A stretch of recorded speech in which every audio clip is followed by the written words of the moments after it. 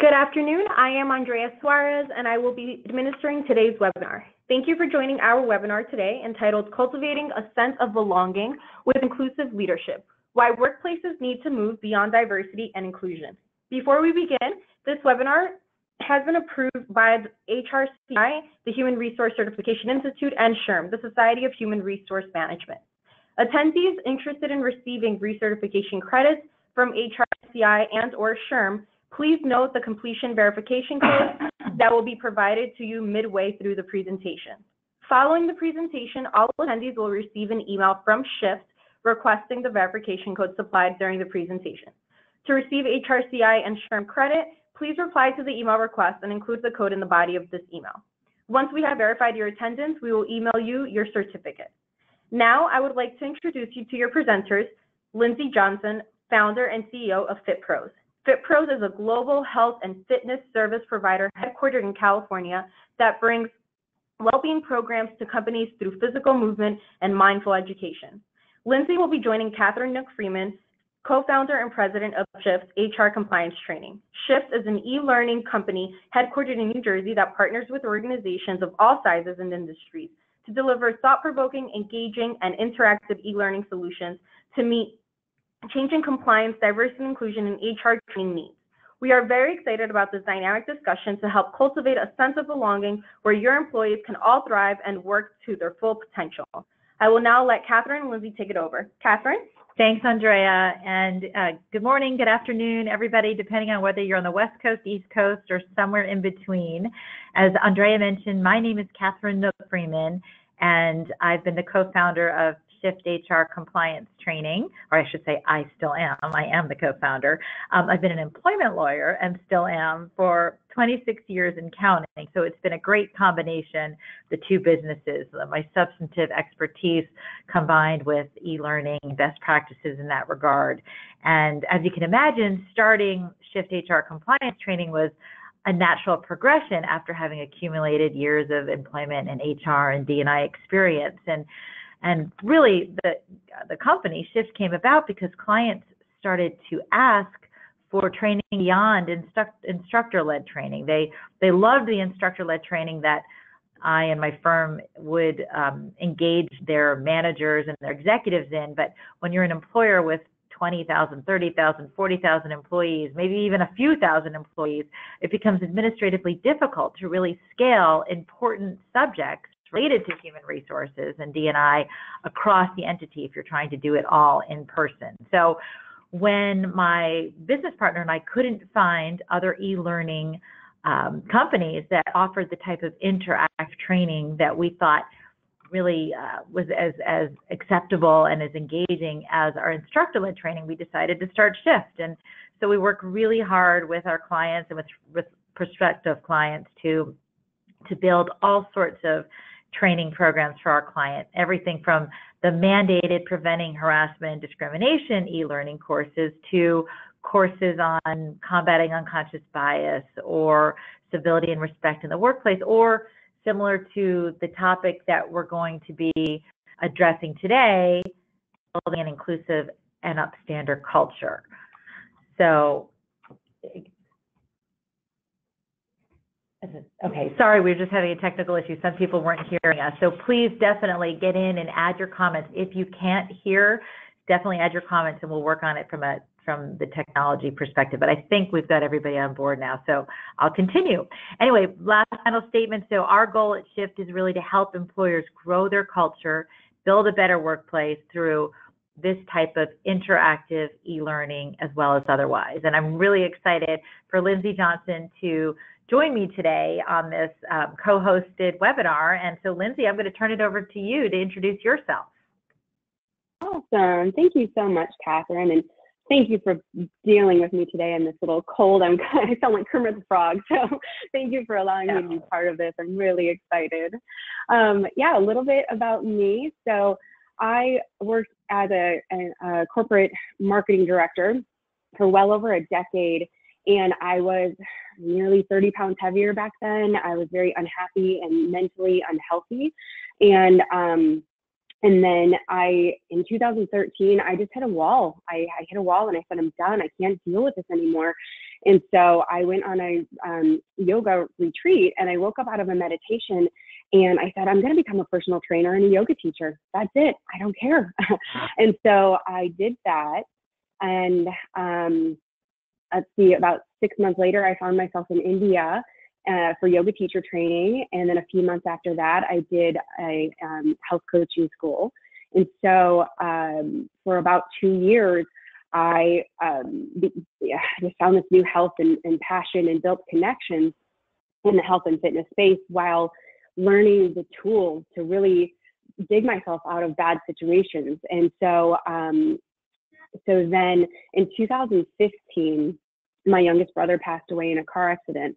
And when that happened, I went down a downward spiral for a couple months. And thankfully, it was because of the tools that I had learned in yoga that helped me dig myself out of that and say, okay, I have a greater purpose in this world. And then I, skipping ahead, went to Asia, and it was in Asia that I learned that my brother is always with me. And meanwhile, I started writing a business plan.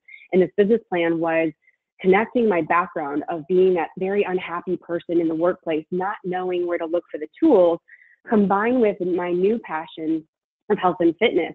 And so that's where FitPros started. And I launched FitPros in 2016. And we are a global workplace wellness service provider.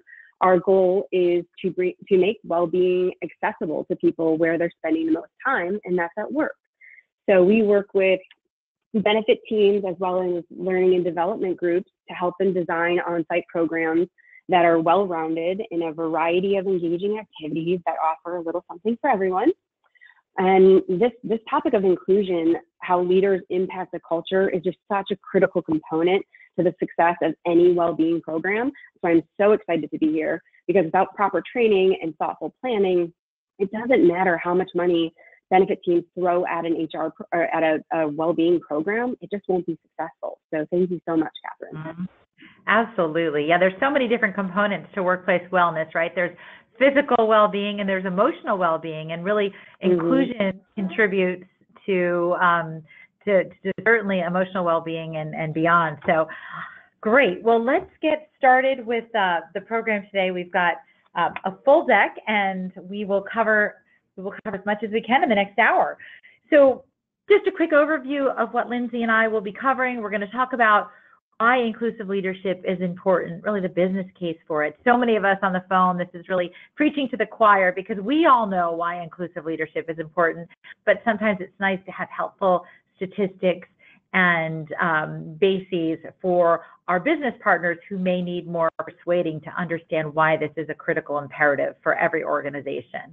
We're also going to talk about how inclusive leadership can create a sense of belonging, and belonging, as we as experienced HR and D&I professionals know, is really the new frontier. It's not just D&I anymore.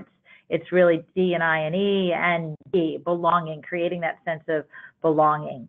We'll also talk about the best practices for inclusive leadership, what all leaders should be thinking about, what all leading corporate citizens should be thinking about. We'll address microaggressions and microaffirmations, and then we'll address building an upstander culture. So what is inclusive leadership? It's really leaders who actively advocate for an inclusive culture by treating all employees with respect and valuing employees' different strengths and perspectives. So it's not just valuing the same, valuing the fit, but it's really valuing the add to the organization. So what's the business case for inclusive companies? Again, we're all on board, but there are reasons well beyond doing the right thing for inclusion and belonging and diversity as a business imperative. So here's some really interesting statistics. Companies in the top quartile for ethnic and cultural diversity on executive teams are 43% more likely to have industry-leading profitability. So that's significant. Companies with 3 or more women in senior management functions score higher in criteria such as leadership, direction, accountability, coordination, and control, all factors that lead to a successful organization.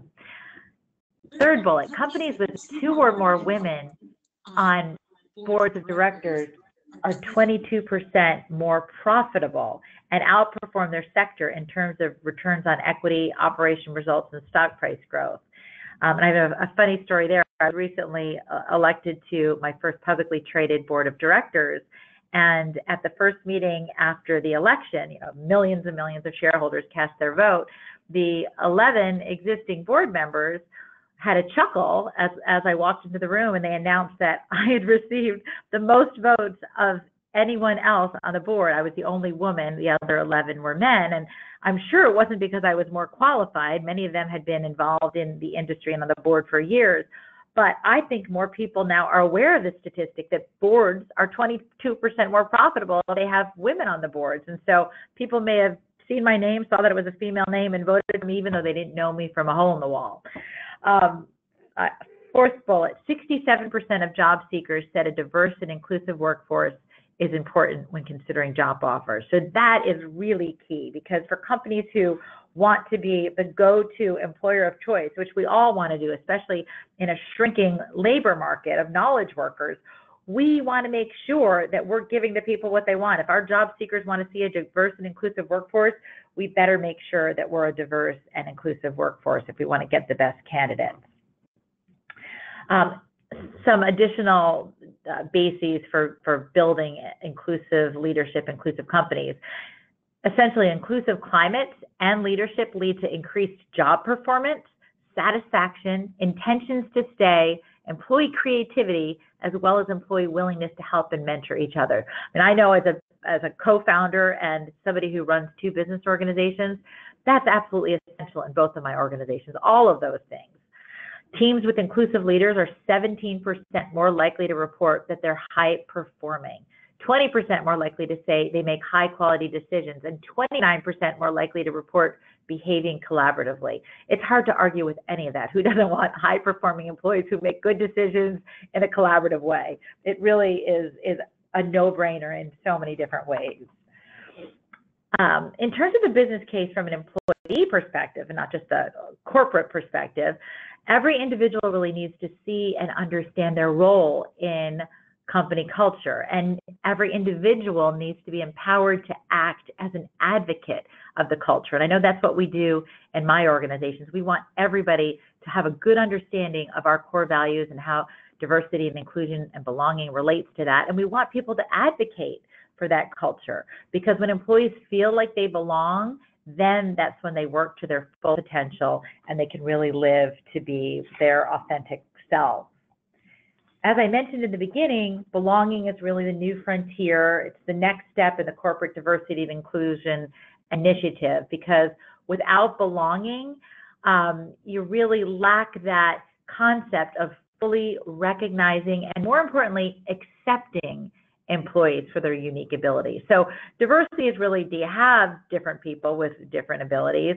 And inclusion is, are you including those people? But belonging is, do you really recognize and, more importantly, accept everybody because of their unique abilities? Because again, when employees feel like they belong, they feel more confident to represent themselves authentically and share ideas, since they really get the sense that their input is valued. Lindsay, I'll let you take it from here. Yeah, I completely agree. I mean, a sense of belonging is just, it's not the same feeling as feeling similar to everyone else. Our desire to fit in often compels us to hide who we really are. So belonging is when you feel safe and valued for embracing what makes you different. So by providing an opportunity for colleagues to connect outside of their day-to-day allows them to ignite that connection, which will stem from common interests or from differences that will enable the meaningful conversation. Employers can really cultivate relationships through social wellness programs that will bring people together. And they can do that in a not forced fun way, but more in a thoughtful, in the social programming that resonates with employees' lifestyle needs. As you mentioned, like, data really proves that when we feel mentally and physically well, we're not only more productive in our work output, we're more likely to be receptive to the ideas that other people have to contribute. And one more positive, when there is a social culture that employees can hold each other accountable to show up for the activities that the employer plans. For example, people will be a lot less likely to skip out on something if their colleagues are waiting for them to attend the lunch and learn or the fitness class. So belonging is it's imperative.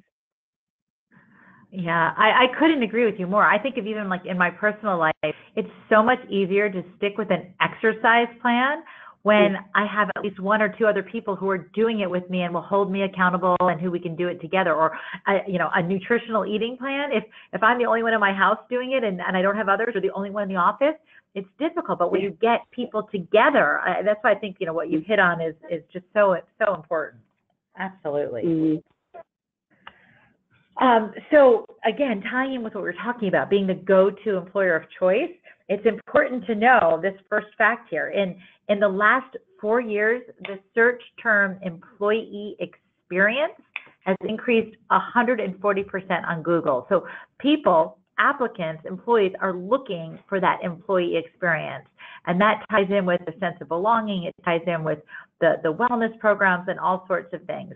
Because many employees feel, those who are already perhaps with you, that diversity and inclusion alone isn't cutting it. They want to feel a part of a community and a sense of belonging. And the interesting thing that we need to keep in mind is that millennials and Gen Zers actually entering the workforce, they are the primary force craving the meaningful work and a positive, welcoming environment and that employee experience.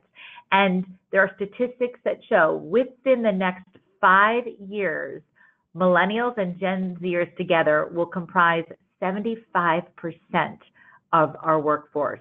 So we really, if we're not already with the program, need to get with the program and need to understand what their wants and needs are, because they're going to be driving the workplace in a direction that it hasn't necessarily been driven before.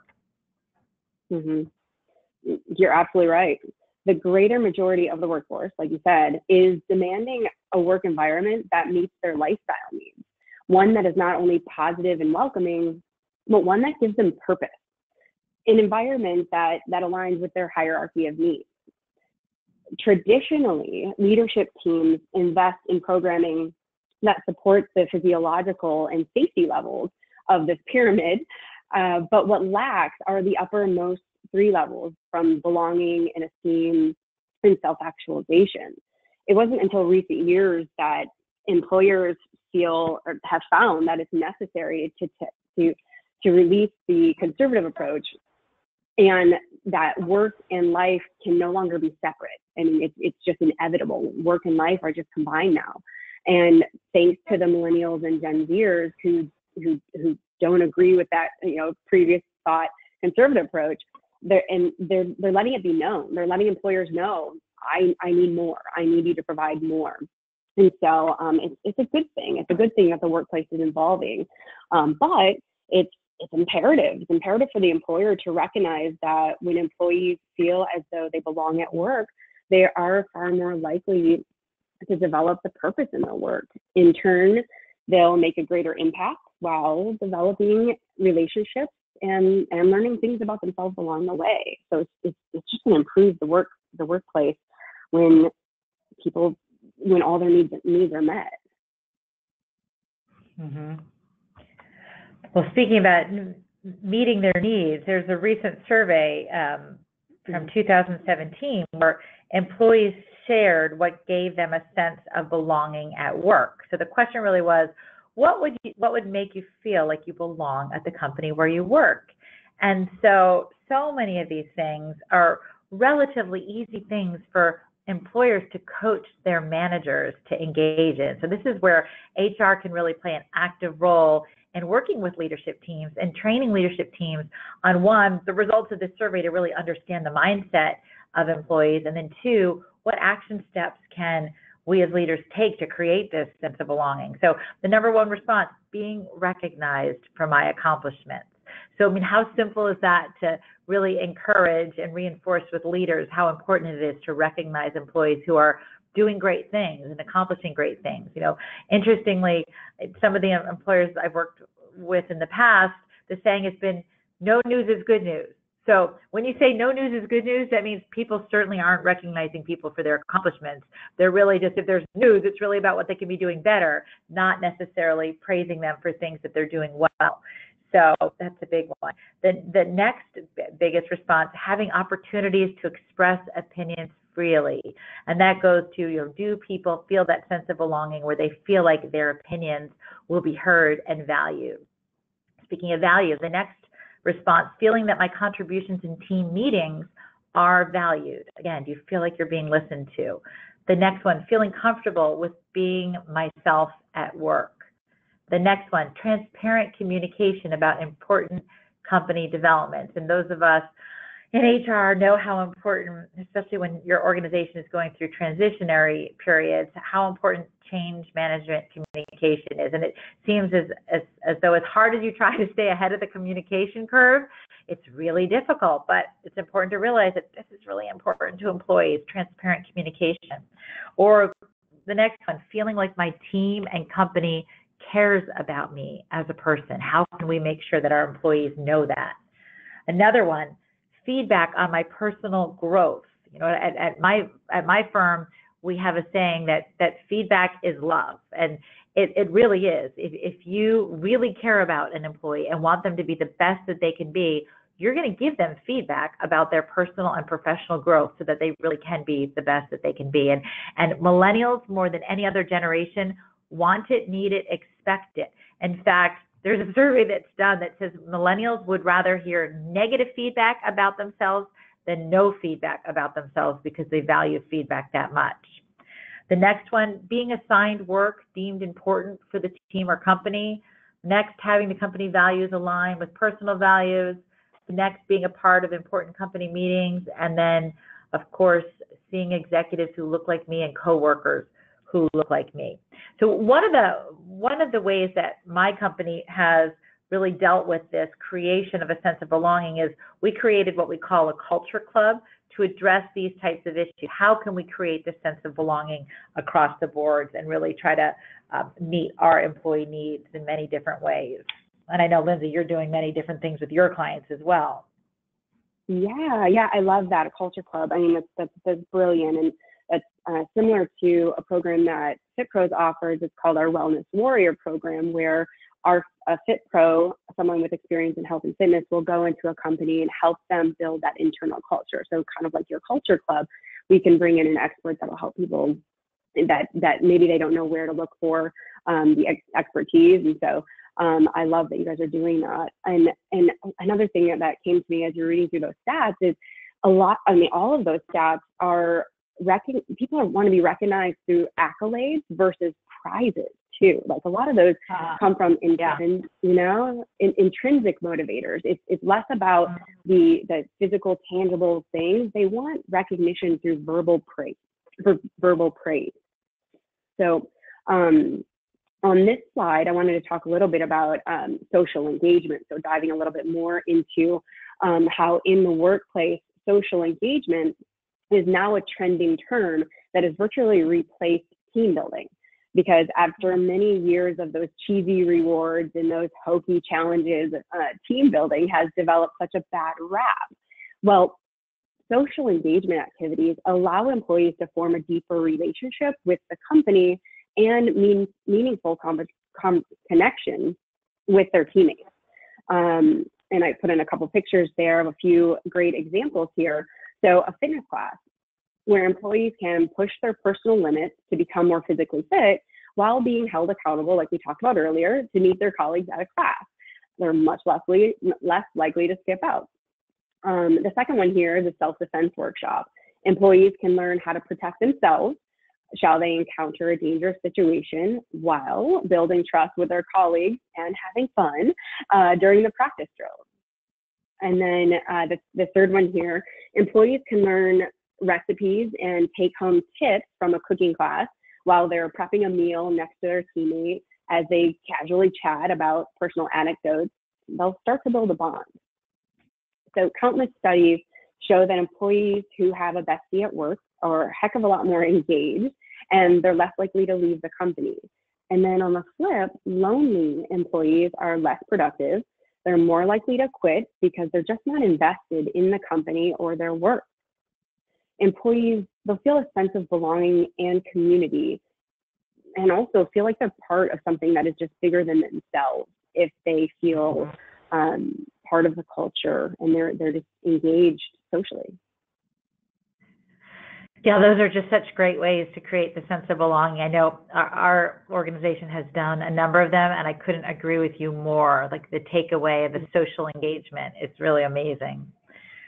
In terms of shifting from belonging to best practices for inclusive leadership, we've got a few other areas we want to talk about with the audience, from really creating that culture of open communication, which we refer to in collaboration, further building personal connections, leading with humility, keeping the big picture in mind, and believing that people are created equal even if they're not the same.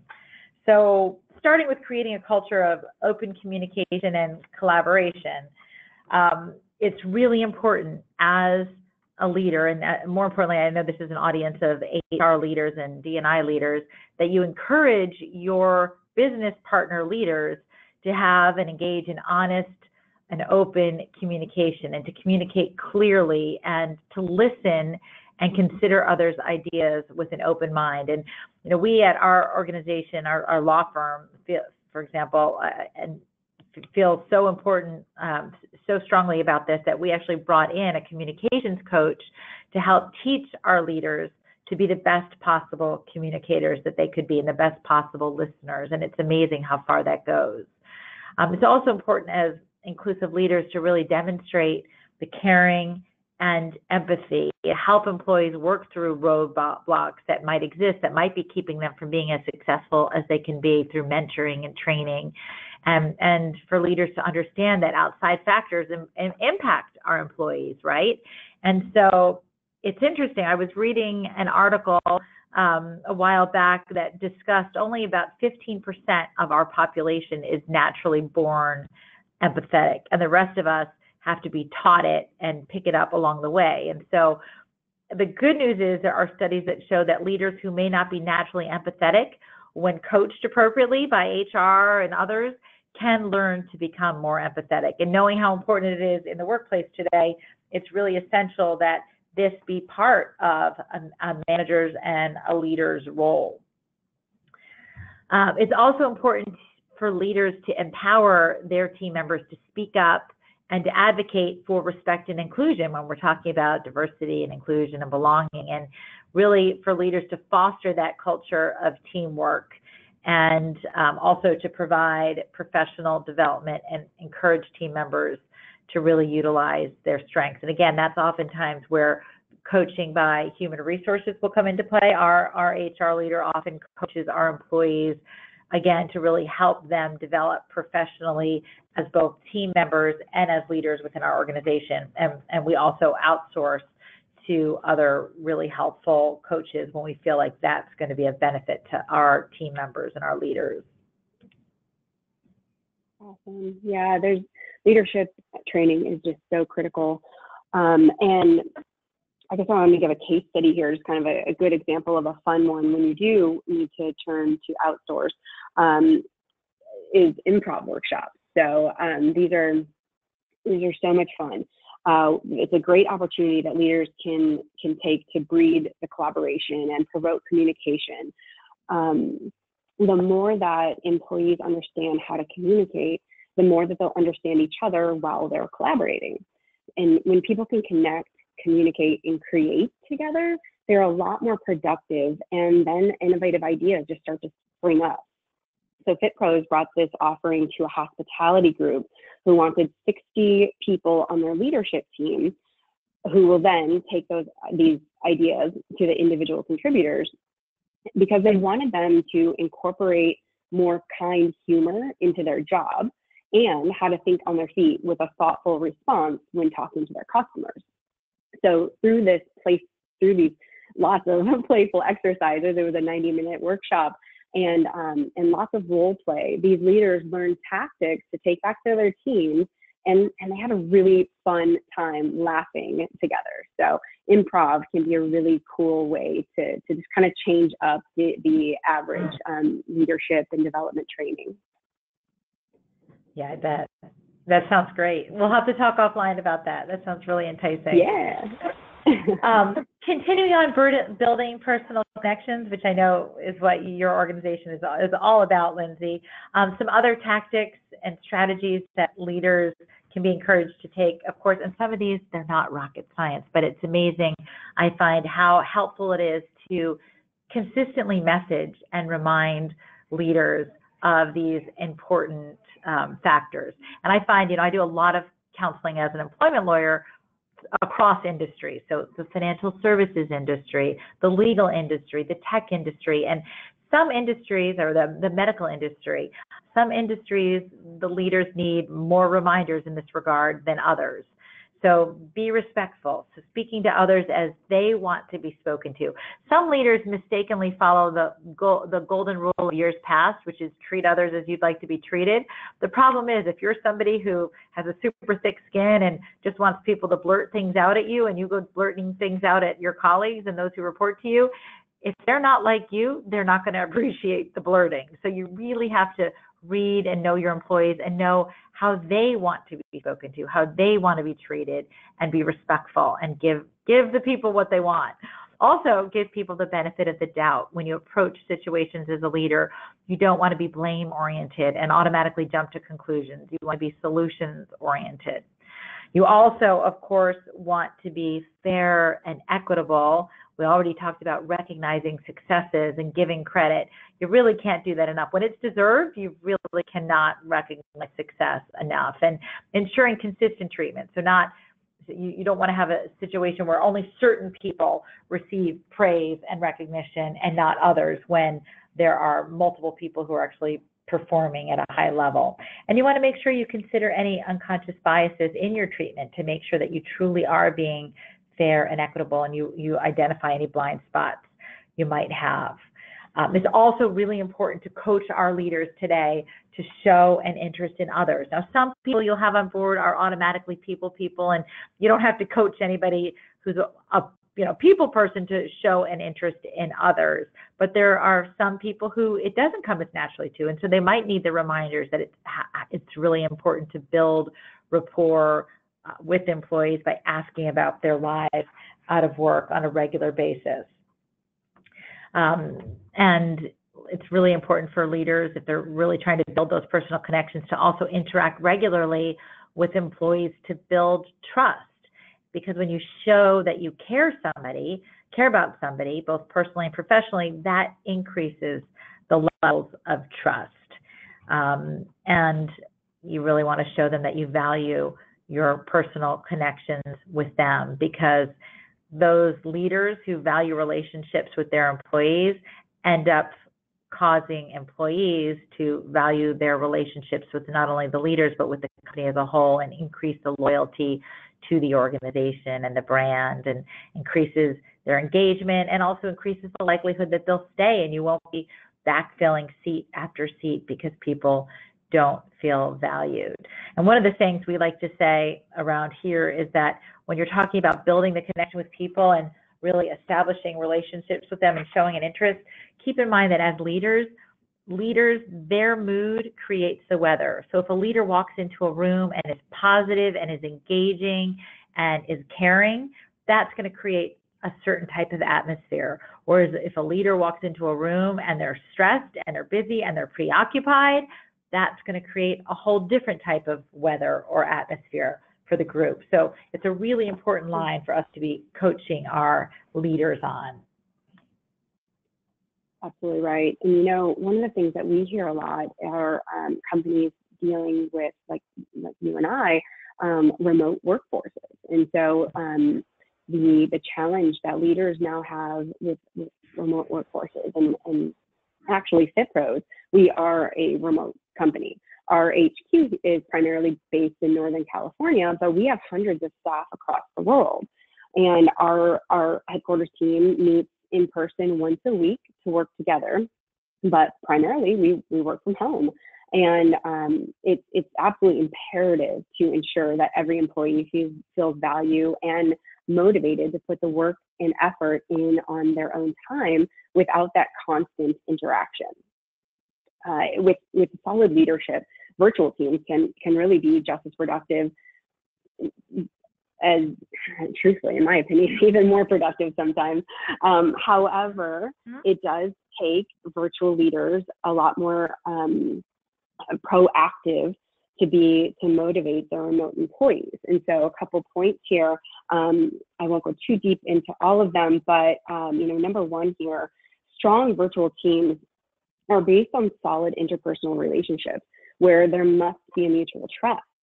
We at FitPros use tools such as Google Hangouts for 2 30-minute team meetings each week.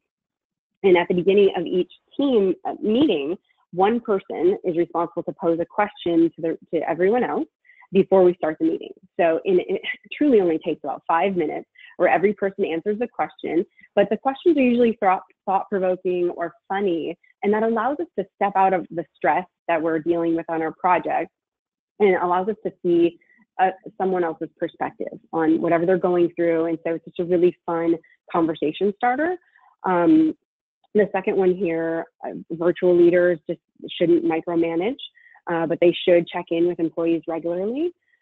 In addition to Google Hangouts, Slack is a great tool for regular communication, and we also use Asana as our project management tool to collaborate and hand off projects. So just talking about a couple tools that are super helpful for us. Number 3 here, remote employees already have the flexibility in their job, so they expect the same approach when it comes to training. Making training available online and in a variety of e-learning formats, which you guys are the experts in.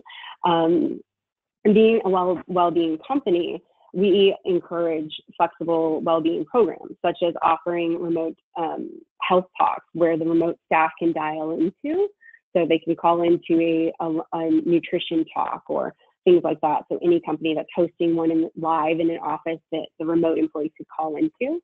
ClassPass is also a really great tool for remote employees. And then what's another cool one is when you're hosting an activity in HQ, such as a succulent workshop, you can mail a succulent kit to the remote employees so that they don't feel like they're missing out. Given time, I won't go through 3 and 4, but setting clear goals and measuring performance is critical, finding ways to recognize and reward employees. But number 6 here, nothing hinders productivity and motivation more than sitting through a virtual meeting and feeling like nothing was accomplished. So we suggest create an agenda that outlines who will cover each topic and really assign approximately how much time is going to be dedicated to that, and then move on and let people get into their work day and personal lives. Absolutely. I agree with you 100%. So another strategy for building leaders within your organizations, encouraging them to lead with humility and be courageous. So humility really as a leader is accepting that you can be wrong and that you may have blind spots that you're not aware of and or flaws. In fact, you probably do. Everybody does.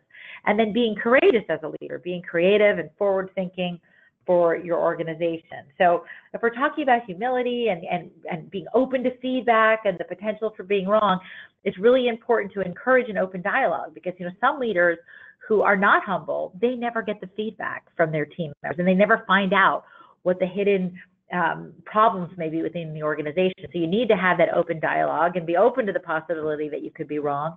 You need to be an active listener. And when you're getting feedback, remain composed and be curious. Really be as curious as you can be. Ask questions, find out where people are coming from, ask what the bases for different thoughts are.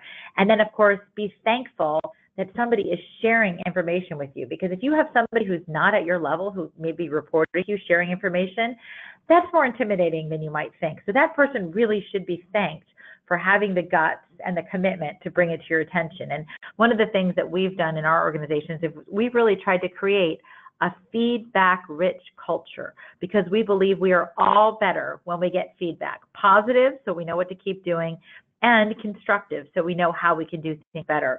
And it really takes a movement. You need to work within your organization over time to create that feedback-rich culture. And it comes into play in a number of different areas, and some of it really requires courage. So you want your employees to have the courage to speak up and to be agents for positive change. So you don't want the complainers speaking up. You want people, if they're going to speak up, you want them to come with solutions. You want them to come with ideas. You want them to be that agent for positive change.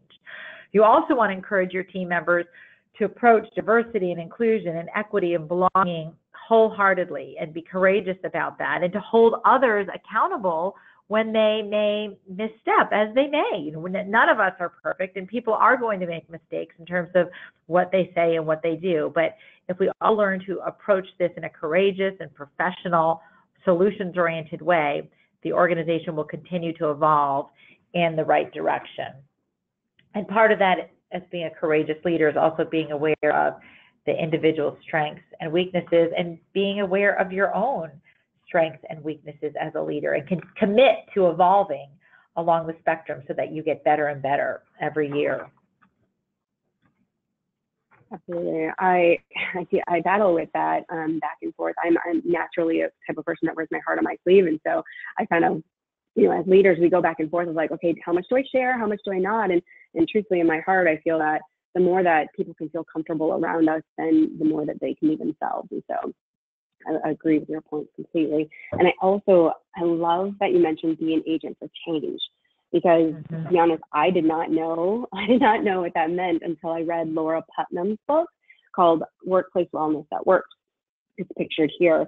And this is one of those books that you want to sticky note and highlight every line. Laura in this book shares that the first task to promote well-being and a culture of belonging is to persuade. And the way to do so is to shift the mindset from being an expert on everything. Leaders are in their leadership role because they are an expert, but rather shift to being an agent of change. So she says, while experts inform us and guide us, agents of change move us. Everyone in an organization can be an agent of change and make a difference. And the 4 ways that she points out to do that are: 1, to know your why, which also, if listeners haven't seen the Simon Sinek TED Talk, I highly recommend that. That was one of the foundations of when I started this company. But know your why. And behind every great agent of change, there's a strong sense of purpose. Number 2 is move people beyond an emotional level. As every advertiser and a great salesperson knows, it's the emotions that move us, that and not necessarily facts. One of the best ways that you can appeal to emotions is by telling stories. There's an informal study that was conducted by a Stanford professor, and he found that 5 out of 100 people will likely remember a statistic, whereas 63 out of 100 people will remember a story. That makes sense. Then let's see, the number 3 thing she says here, make the business case. So whether you're looking to ask for budget or asking for a new on-site program to enhance your culture, you must first collect the data to prove the need. And then some specific areas of your company to pull that data can include presenteeism. Your CFO wants to see some true numbers of presenteeism, safety, mental health, which your carrier or broker can help you pull some numbers, and then also just overall organization performance. So if you're looking for budget, those are some specific areas. And then the final thing here is really button down your elevator pitch.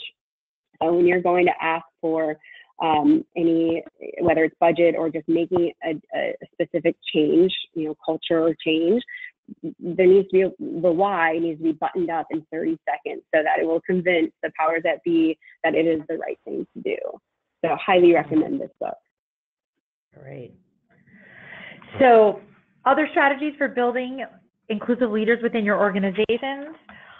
You want to really encourage your leaders to, of course, anticipate the unexpected, focus on the future of the company. The best organizations also reward innovation and provide all sorts of opportunities to employees to advance their careers and continue to maintain a forward-thinking approach. But while they're doing that, while they have the big picture in mind, it's also really important, and your leaders probably need more reminders along these lines, to not overlook the small things. So when leaders witness another employee or a vendor or somebody else being rude or dismissive, again, we want to empower upstanders within our organization so that they call it out and they suggest alternative ways to communicate, and that they also call attention to the efforts of employees who might have been overlooked and really need more recognition. And this is another big one that very busy managers and sometimes serious managers need to be reminded of. They need to be reminded to regularly express gratitude and encourage others on the team to do the same. You know, I've sometimes heard people say, sometimes leaders, not within my organizations, but otherwise say that, why do I need to thank somebody for doing their job? It's their job. Well, if you want to keep people and you want to keep people content at a high level and producing and talking about the company and sharing positive ideas and thoughts, simple thank yous go a very, very long way to really growing that positive, inclusive culture, which is what we all want to do as leaders. Yeah, absolutely. And true leadership identifies the unified action of leaders and staff working together to jointly achieve those mutual goals. It's a collaborative effort. Without truly caring for and understanding their people, leaders just can't lead effectively. At FitPros, we define leadership as inspiring people with aligned values while planning for the future through collaboration of concepts and actions to achieve the community goal. Now, I know that's a mouthful. So to simplify, an effective leader must be able to build relationships to create communities. To do so, the leader must be open-hearted, like you described, by taking an extra step to know their people's values and their motivations. As you can tell, I'm gonna quote another book here. I'm a big learner, but in the book, the Leadership Challenge, they say, when leadership is a relationship founded on trust and confidence, people will take risks, make changes, and keep organizations and movements alive. Through that relationship, leaders turn their constituents into leaders themselves. So I just wholeheartedly believe that, you know, everything you said about just being genuine and letting your employees know, it just drives the culture. It does. And then the last strategy for really coaching your leaders to be inclusive leaders is to really remind them to believe that people are created equal, even though they're not necessarily the same. So again, every person, race, gender, sexual orientation, physical ability, age, the list goes on. Every difference leads to different levels of access and privilege, and has over the course of a person's lifetime. So it's important for leaders as well as others to commit to boosting cultural competency, either by exposing yourself to different employee resource groups, by reading different articles, by watching different TV shows and movies, but expose yourself, boost your cultural competency so that you can continue to seek new perspectives and ideas. And really celebrate the differences of your team members and of other employees within your organization, because inclusive leaders are the ones who can notice and talk about differences in a respectful and professional manner. They're not afraid to, they don't shirk and they're not afraid to have conversations. They do it in a professional and respectful and positive way. And leaders are more successful when they actually do recognize the unique qualities and strengths that each employee brings to the table. And it ends up allowing employees to really be their authentic selves, which further increases morale and productivity. Mm-hmm. Yeah, here I wanted to give a couple activities that HR leads can do themselves within their company. And so here is from one of our most popular offerings are health talks, which are also referred as lunch and learns. And this is when a credentialed speaker presents their area of expertise on a certain topic. So at FitPros, our speakers are required to perform more interactive exercises to get people talking to each other and engage with the topic. And so this activity in particular that I like on the topic of D&I is called Defining Moments. That's shown on this slide here. So I very specifically outline how to perform the activity. But in short, the speaker will create a safe space for employees to share about their background and what has been vital in shaping their lives. This allows the group to learn new things about each other, and the act of being open and vulnerable is just such a great way to form bonds and increase empathy that will improve the relationship. Yeah, it sounds like a great exercise. I'm going to incorporate that into one of my next presentations. I love it. Yeah. Again, I think we've talked about this a lot, but inclusive leaders really, they set a positive example for inclusive employees, and it really just spreads because employees are looking to leadership to see how they handle issues. Before we move to the next page, for those of you who are seeking HRCI credit, just note that the code is 220A. 220A. And then we're just going to quickly, I know we have only about 8 or 9 minutes left, but we're going to quickly address the area related to subtle messages. So it's really important as leaders to ask yourselves, what signals are you sending by your actions and by your statements? What signals is your body language sharing, your casual comments, your feedback, your environment? And the more you are aware of it, the more you can make sure it's just as you would like it to be to create the type of inclusive environment with a sense of belonging and equity.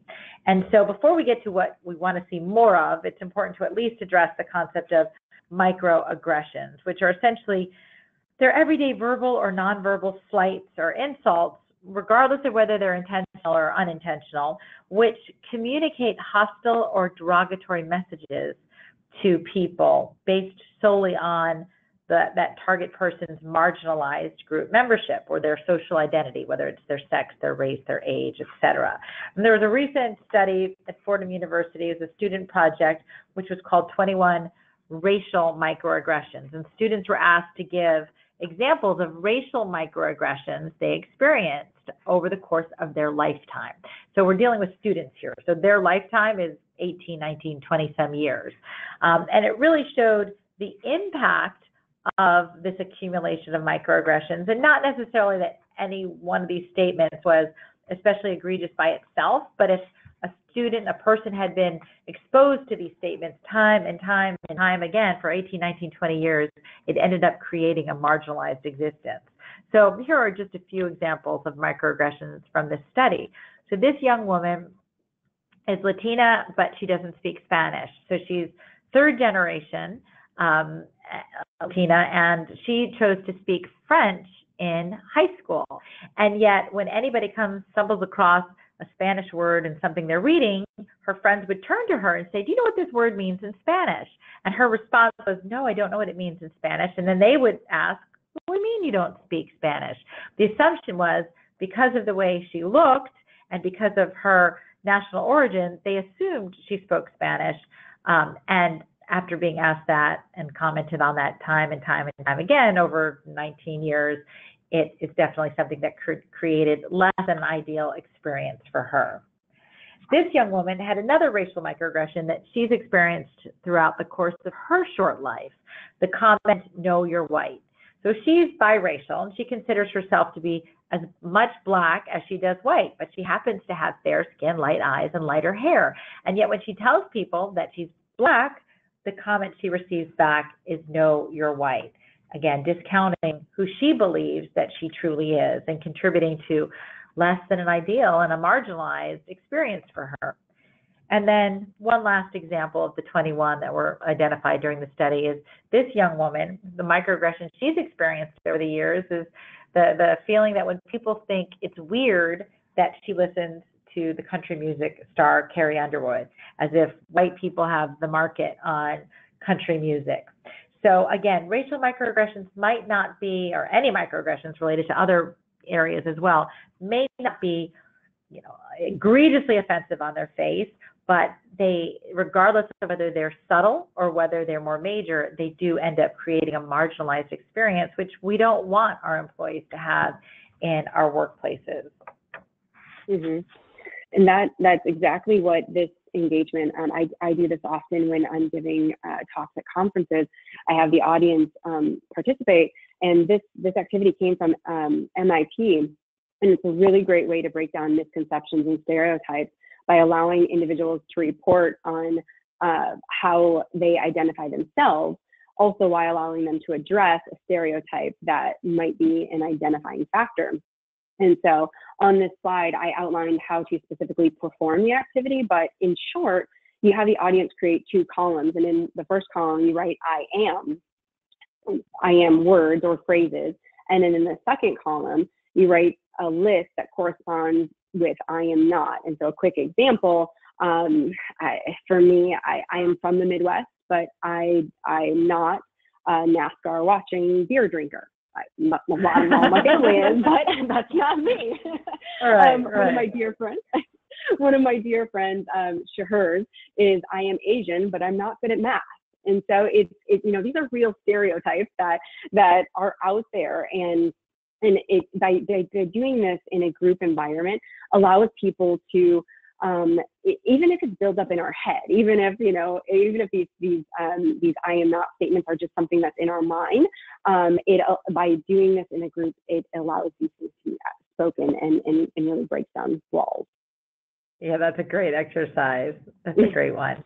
Last but not least, we're going to cover the topic of micro affirmations, and this is an area again where HR and D&I can really actively coach leaders. And we talk about micro affirmations at my company as they're free benefits. So the definition is they're small everyday gestures that foster positive feelings of comfort, support, and inclusion, which help others feel successful and valued. So why, as Lindsay, would we not want to share as many of these as possible if they make our employees feel more engaged, more appreciated, more productive, more likely to stay with us? And we want to see as many micro affirmations as possible. And you can have brainstorming sessions amongst your different teams to figure out what micro affirmations are we currently engaging in and are we good, and what could we be doing more of? And it's everything from attentively listening to your colleagues and their concerns and their ideas to actively seeking input, especially from those who are a little bit more quiet in the group, giving credit to others, again, saying thank you, as we said earlier, encouraging fair treatment and respect, and making sure that nobody feels left out.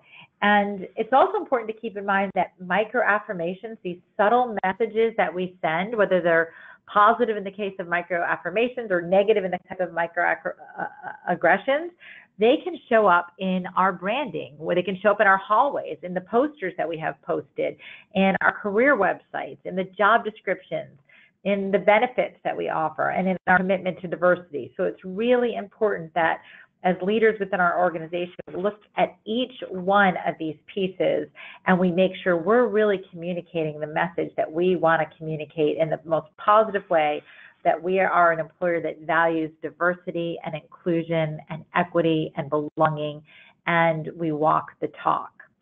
So I know we've covered a lot in this past hour. I know that I have learned a tremendous amount from Lindsay and really appreciated this. I would love to talk, if anybody wants to talk more about how we help employers by presenting on these topics to leadership teams, or how Shift actually works with employers across the country to roll out e-learning on these subjects to make sure that it's front and center for all leaders and all employees, just reach out and let me know. I'm sure Lindsay would welcome the same reach out for those who want to engage in the types of activities and services that her team does all the time for companies across the country and organizations. And we wish you all the best of luck, and thank you for joining us today. As a quick reminder, to receive HRCI and SHRM credit, please reply to the email we send you and include the verification code in the body of the email. Please take a moment to respond to a short presentation evaluation that you will receive via email in the next hour. Thank you, Lindsay, Johnson, and FitPros for joining Shift today on this great webinar. If you have any questions, please feel free to reach out to either Katherin or Lindsay at the email addresses listed, info@shiftdlt.com and hello@fitpros.com. This concludes today's webinar. Thank you.